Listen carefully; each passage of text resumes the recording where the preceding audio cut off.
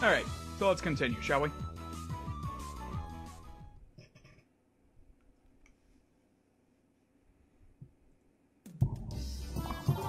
Sleepy.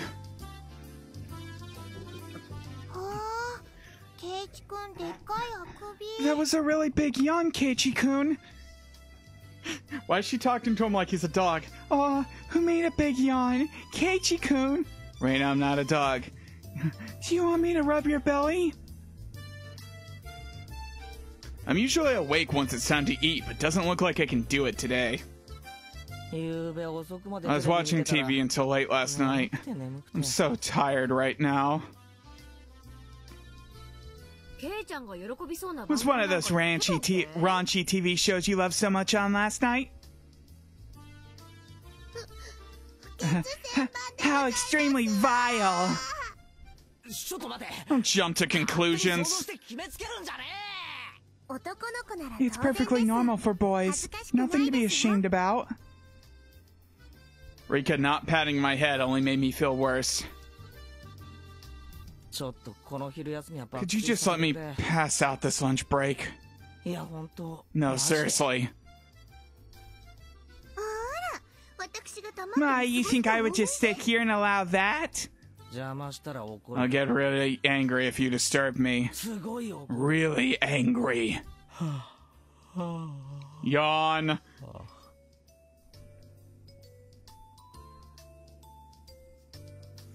That was just dreadful. Just so sleepy. I slumped my head onto the desk and drifted off into an afternoon nap.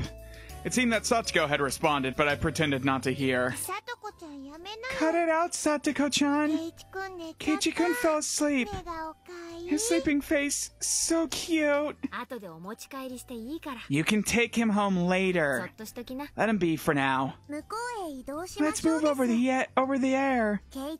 Be rude to Keiichi if we bothered him now. Rika-chan really is a good girl. Let's not wake him up even if the teacher comes back. I take that back. The excuse that I didn't sleep much last night because I was watching TV was a lie. Shocker. I was in bed at the usual time, but because of the conversation with Uichi-san that afternoon, I didn't get much sleep. Just spending the day like this, it's almost as if the incident with Tomitake-san didn't happen at all. It made me think, was Uichi-san just trying to deceive me? But it was probably the truth. One thing was certain, I couldn't speak to anyone about it. He wanted my assistance, but I really didn't know anything about it. If I knew I wasn't going to be of any help, I probably would have listened. I probably wouldn't have listened in the first place. It ended up with me, again, regretting learning something I didn't need to know. If I had never learned about it, I would, without a doubt, be goofing off with the rest of them right now. I couldn't help but resent Oishi-san for this. Huh? When was that? I heard he wasn't there the next day. It appears he vanished the night of the Watanagashi. Mion whispered to keep others from listening, but I could hear it clearly. On the other hand, Reina's voice was even harder to pick up. But I could still tell that she was quite upset. It couldn't be. Are they talking about Tomitake-san? Itake? Not sure. That's all I know. I would have to feign ignorance about this topic because I needed to keep it a secret. Rather than waking up and being forced to lie to join the conversation, it was much easier to sit here and pretend I was asleep to listen in on their discussion. Wait, why did I have to pretend to be asleep while eavesdropping on my friend's conversation? The guilt stung. So, and me, there are others, right? Two?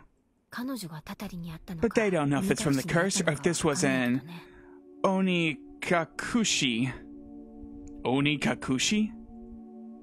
Onikakushi. To be hidden away by a demon? What a mysterious phrase. I did, however, get the feeling it meant nothing good.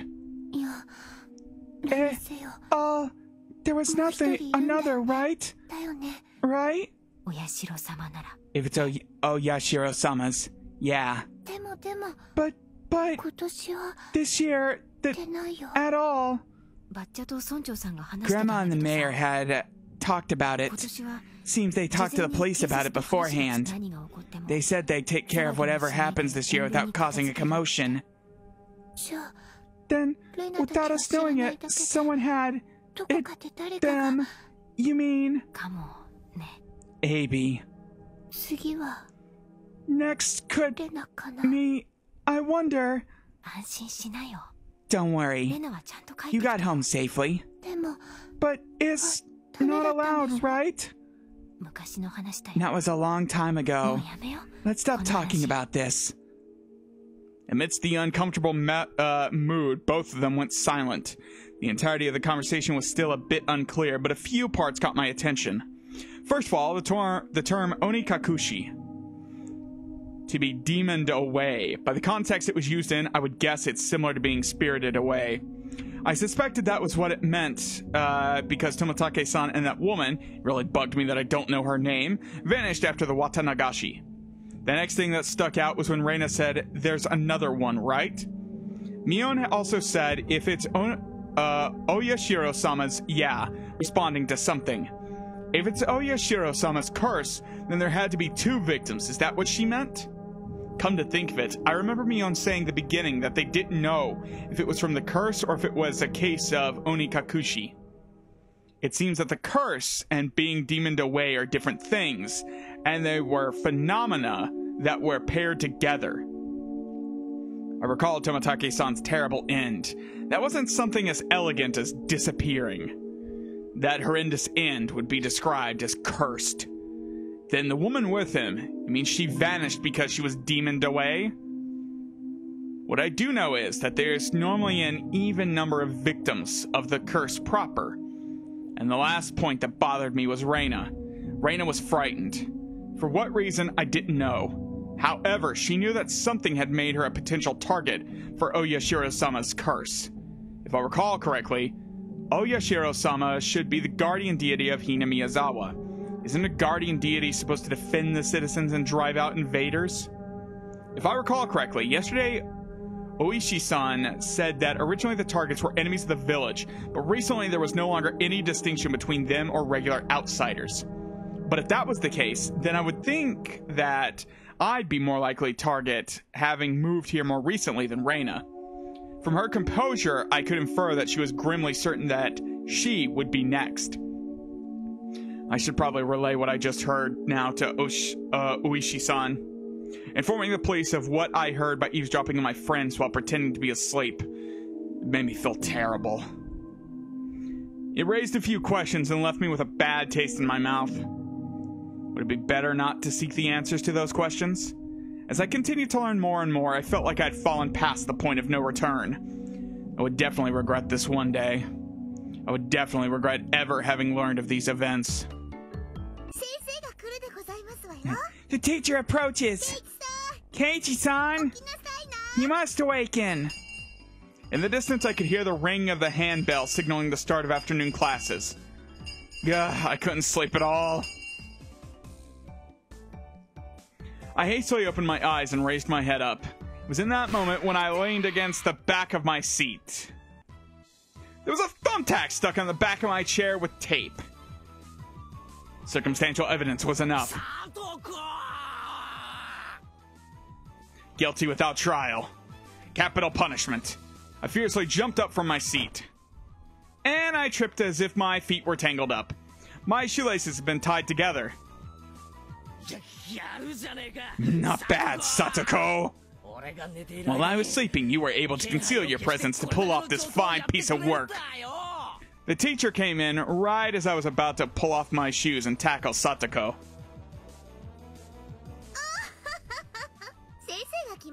Did you not notice that our teacher has arrived, Keiichi-san? Take your seat. Clomp, clomp, wish, biff. Not caring one bit, I made her eat a flick to the forehead.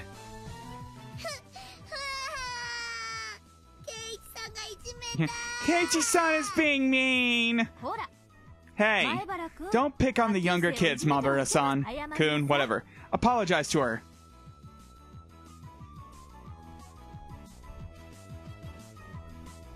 I saw Satsuko stick her tongue out at me. That little brat. Come on, Mabara-kun. Yeah, I'll apologize. Sorry, Satsuko-san. In any case, I apologized, even if it was a completely insincere tone of voice. Damn her. I'll remember this. Kei-chan, get your revenge at the club meeting. Take your seat. I sat down after Mion told me to. She'd switched to class representative mode. Shit, I still have pizza.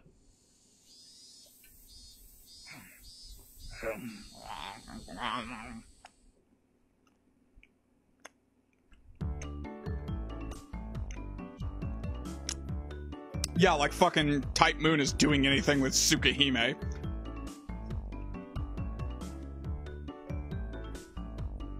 Besides, I'm pretty sure you can't sue over making someone look like a character. I'm pretty sure if they directly ripped her off, then they could sue. But being inspired by a character is not suable. With the boring classes finished, school was finally over for the day. Now then, what should we do for our club today? Personally, I'd like to play the deduction game one more time. I was hardly able to play it last time because of Uishi-san. Reina and I were even able to test out our strategy. Weren't even able. That's right. Today, Keiichi-kun and I will be victorious. What should we do? We've never played the same game 2 days in a row before. Why not try asking me? Mion looked over her shoulder as we made eye contact. She slowly tapped her palm with her fist as her face suddenly lit up. Oops. I completely forgot I need to go help my uncle today. Sorry guys, not today. Helping your uncle? Aren't you a little goody two-shoes? Sorry, really. I really did forget. Well then, sorry guys. This old man is heading back home now.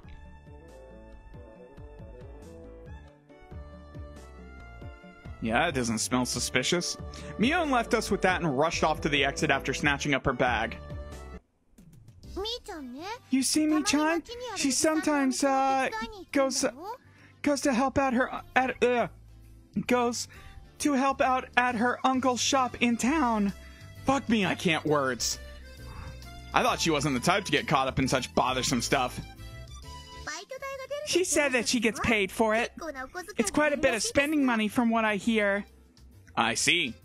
She was able to pay for that mountain of games with what she saved up from there. But that, wouldn't you call that a part-time job? Isn't that against school policy? There's a clause that states household chores are excluded. Is that what she's calling it? So what now? Pass on the club today? So, we're done today, I guess. Want to be fine without the club president? Let's do this. I opened the club locker and began searching for the deduction game from the ever-growing pile of games. Ah, here it is. The deduction game from yesterday. And I had to stop just as I was getting the hang of it. At the very least, I wanted to repay Satsuko for what she did during the afternoon break. I do not mind. But is that fine for Reina-san and Rika? If Keiichi-kun wants to so badly, I wouldn't mind playing for a bit. I think it's better if we do it when we have everyone together. And she says it like that. I wanted to go shopping if there wasn't a club meeting today. Going to buy soy sauce and other things. Oh, that's right. I completely forgot. Well, I guess since it's been a while, I should go treasure hunting. What's this now? Everyone was no longer in the mood for club activities. If I kept on trying to push the matter, it may make them realize I had a trick up my sleeve. Oh well, I'll give up this time. Man, I was really looking forward to playing it. I shuffled through the cards as if I was still caught up on it. At the next opportunity, I shall give you a sound thrashing. The murderer is Satoko. The murder weapon is the pistol. It was you after all. What did you say? Then I'll just... Satoko looked through the cards on the desk and stuck out 3 of them at me. The murderer is Keiichi, in the lounge with the rope. I don't need no rope. I'll just strangle you like this.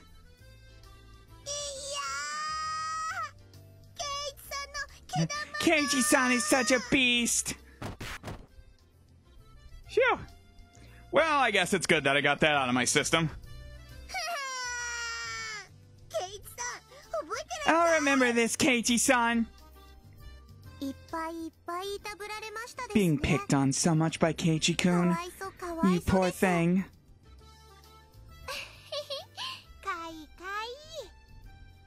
God damn it, Reina. Satsuko will remember this. Everyone got ready to go back home. I also helped gather up the scattered cards. I suddenly paused. They were just the suspect cards, but I noticed something strange. Reina, Satoko, Rika, Keiichi, Mion, Satoshi. Satoshi? Not all the cards were made by us. Or at least, every card besides this one was the name of a club member. Does this mean that this Satoshi fellow is a member? Was there someone in the class named Satoshi? I couldn't find anyone named Satoshi on the class roster stuck up on the wall. Keiichi-kun, let's hurry and finish cleaning up. Being rushed by Reina, I finished up quickly. Satsuko and Rika-chan had already headed merrily for their lockers, so we were the only ones left in the classroom. Right now, Reina had already gotten her bag and was ready to leave. Reina, there must be quite a few people who transfer from this school, right? I tried asking Reina in a bit of a roundabout way. Reina made a troubled face and then answered. Yeah, Hinamizawa is a rural town, right? Some people transfer out every now and then. Then is Satoshi another one of those transfers? Sorry, I don't really know. There was a bit of a pause, but the answer was pretty much immediate. I'm not saying it to be mean. Just last year, I transferred in, so maybe I just missed him. So I didn't hear much about him. Sorry. Que curioso. I am not sure, sorry. Her answer was a lot like when she refused to tell me about the murder at the dam. I was saddened by her denial and felt a little bit of anger. I'm their friend, aren't I? Friends don't keep secrets from their friends, do they? Though I do appreciate that they kept that unsettling curse thing from me. But if everyone is worried about it, I'd rather be worried with them. That's what it means to be friends, right? For a moment I wondered just what kind of face I was making just then. These mixed feelings of sadness and annoyance. Keiichi-kun, you're making a scary face. Why is that? Why? It was probably exactly the kind of face Reina said it was. It appeared my grim expression had frightened her. Sorry. I was really looking forward to the club today. Just feeling down about it. I rustled Reina's hair. Let's go home.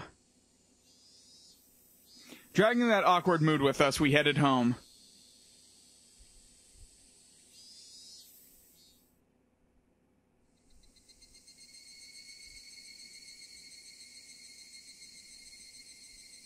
I wonder why.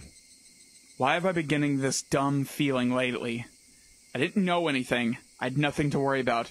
I was just enjoying my everyday life. My long, outstretched shadow gave no answer to my naive inquiry. Whatever. Keiichi-kun, are you tired, maybe? Maybe? Reina timidly questioned the reason behind my mood. I'm sure my expression made this situation even more unsettling. You think so? Yeah. You seem to have been a little out of it ever since this morning.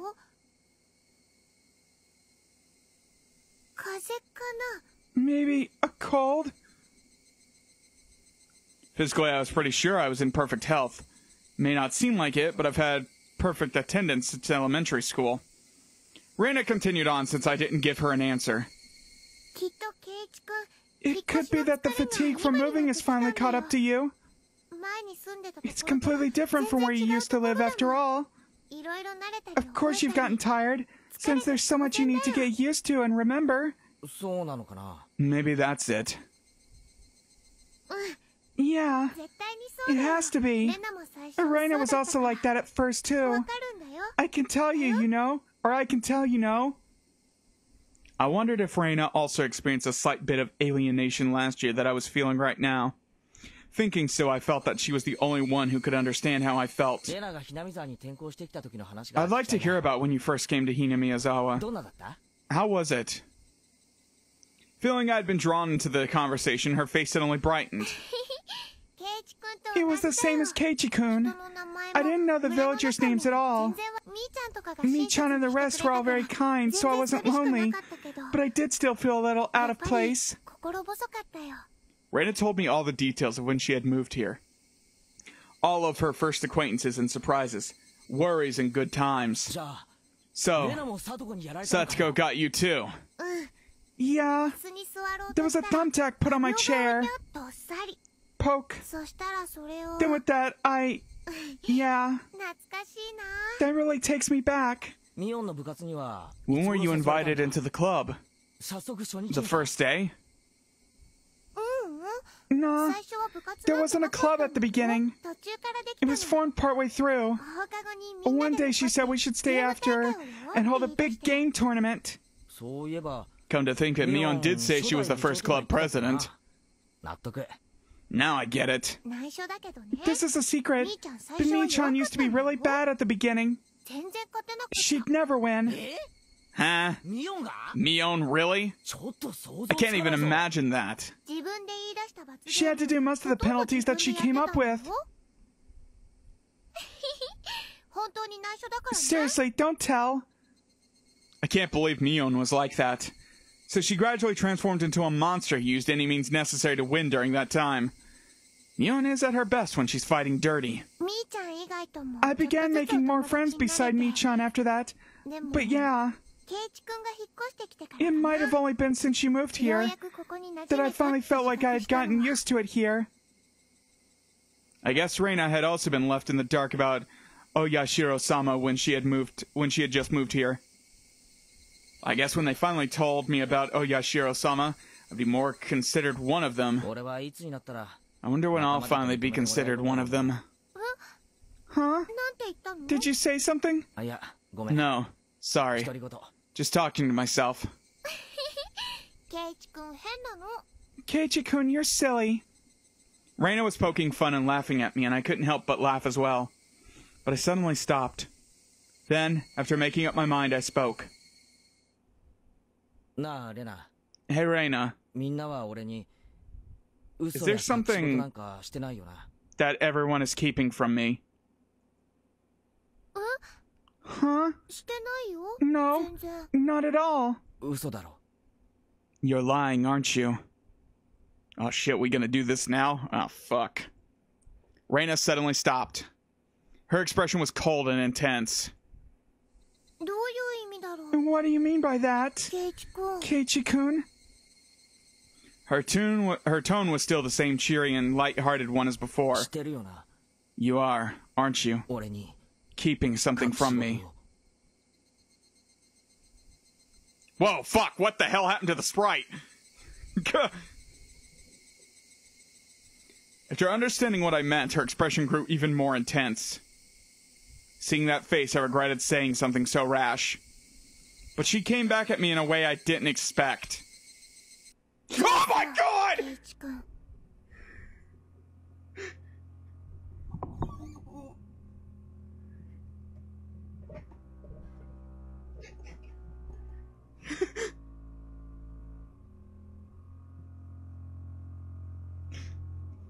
Well then, Keiichi-kun, aren't you keeping something from us? Huh? Her tone didn't change, but it was the first time I'd seen this expression from Reina. With how her gaze pierced through me, I couldn't believe this was the same Reina. Oh, shit! Oh, damn, we into some real shit! Aren't you?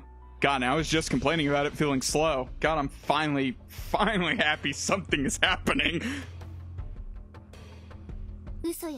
Lies or secrets? Aren't you? You are. Secrets.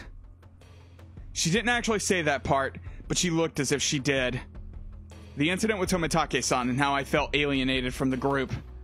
Even without having to think about it, there were things I knew that I felt guilty about. But I didn't tell everyone about what happened with Tomitake-san to be considerate. I was keeping it a secret just the same way they didn't tell me about Oyashiro-sama. Then, aren't we even? No, I'm not. No lies, nor secrets. Liar! Her answer was instant and it shook me. Reina stared as if burrowing through me, watching me like a hawk. Why would you say I'm lying? Didn't you say that you were called into the teacher's room yesterday during the club meeting, Keiichi-kun? I know. You didn't go to the teacher's room. Well, shit. I swallowed hard. It clearly wasn't a bluff. She knew what happened. The teacher said you had a guest, didn't she? But you didn't talk at the entrance. You talked inside the car near the school gate. With some man we don't know. Reina knew everything. She knew that I was called out by Oishi-san and that I had heard about the incident with Tomitake-san as well. Did she know all of it? Exactly who was that man? I don't know him. Why did someone you don't know have business with you? I want to know that myself. Then what did you talk about? It has nothing to do with you guys. It was a lie. Oh shit! Reina's scream echoed through the trees, sending frightened birds into the air.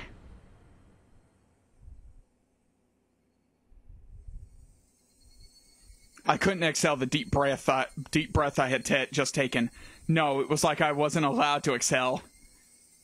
It was here I first realized. The person in front of me, she wasn't Reina Ryugu. Then who was it that was standing before me now? Who had assumed Reina's appearance? I held my breath for so long I could feel myself suffocating. Ne? Right? And then she made a facial expression that Reina normally might have made. It didn't matter that it was Reina's usual smile. It chilled me to the bone. She drew closer to me. I felt her breath against my face. It wasn't the least bit exciting. Whoever this was with Reina's face was going to chew my nose right off. I cowered as I imagined that. Then she smirked as if she was able to see right through me. We also have secrets, just like how Keiichi-kun has secrets. It was Reina's usual smile, but her eyes were still like that of a hawk's. Bringing her face close enough to mine to almost bump into my nose, she kindly persuaded me. I couldn't nod or shake my head. This person standing in front of me, this person who looked like Reina, frightened me to my core. I was terrified knowing that she could hear the sound of me swallowing nervously. After what felt like an eternity, after a long empty silence, she finally spoke. Let's go. It's getting chilly. It was Reina again, Smiling at me once more, she started walking as if nothing at all had happened. When I was released from her gaze, my legs gave out from under me and I slumped onto the ground. I wasn't able to lift a finger until Reina was out of sight. Who was that? I felt cold. My body was drenched in sweat. I was finally able to form a coherent thought and asked myself once again, who was that person who looked like Reina Ryugu?